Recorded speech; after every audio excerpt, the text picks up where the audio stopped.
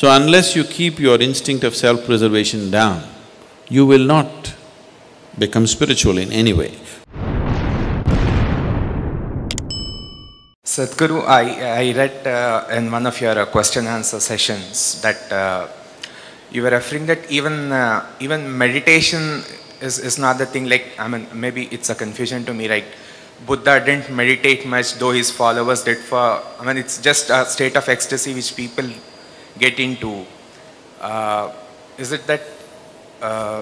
Like, of course, I meditate and get the feeling of bliss and ecstasy, and it remains throughout the day. Is that enough for a spiritual journey? I'm a bit confused. It's enough incentive. It's only an incentive. Ecstasy is only an incentive. If it's painful, would you do it?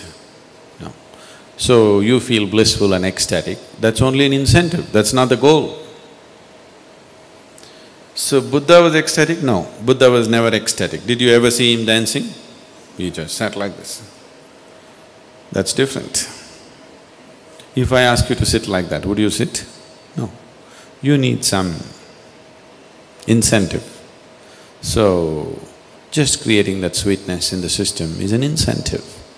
And above all, if you are feeling ecstatic within yourself, you become a better human being, isn't it? Aren't you?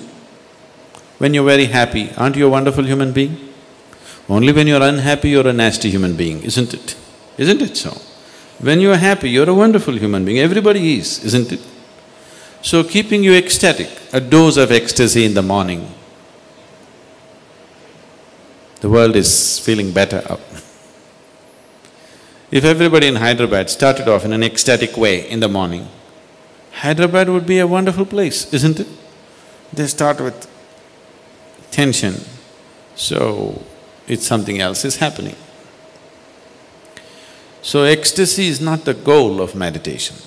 It is just an incentive to keep you going, because otherwise you wouldn't go. So what is meditation? The purpose of… if we have to look at the purpose,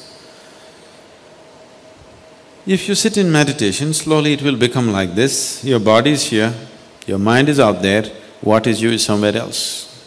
Once these three things are happening separately, once there is a space between you and the body, between you and the mind, this is the end of suffering. Once the fear of suffering is taken away, only then you will keep your instinct of self-preservation down, otherwise you won't keep it down. As long as the fear of suffering is there, you will not keep the instinct of self-preservation down. The only reason why you are naturally not spiritual is because you have empowered your instinct of self-preservation too much. All the time it is trying to make you like a bubble in the world, separate bubble, not willing to mix with anything. So unless you keep your instinct of self-preservation down, you will not become spiritual in any way. You will not know life as one happening. You will always be an individual, trapped. Have you noticed even in your general life, when you're very happy, you keep your guards down? Isn't it so? When you're unhappy, fully shielded.